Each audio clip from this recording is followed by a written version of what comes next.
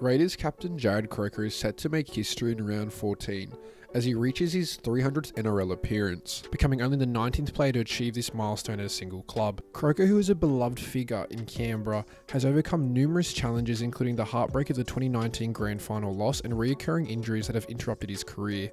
Looking back at his 15-year journey, Croker's early days showcased his talent as a centre.